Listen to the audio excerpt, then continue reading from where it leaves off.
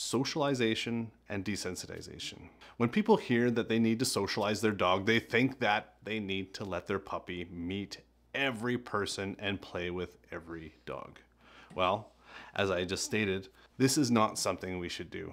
When I say dogs need to be socialized, I mean that dogs should know an environment or what people are, but not necessarily feel like they need to engage. For example, I like to have my dogs be aloof to people and just see people as other objects in the environment, such as a bush or a tree. How do I do this?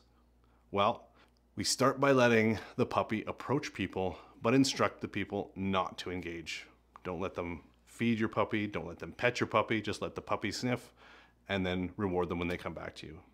I will also include a video in the extras chapter so you can see how it's done.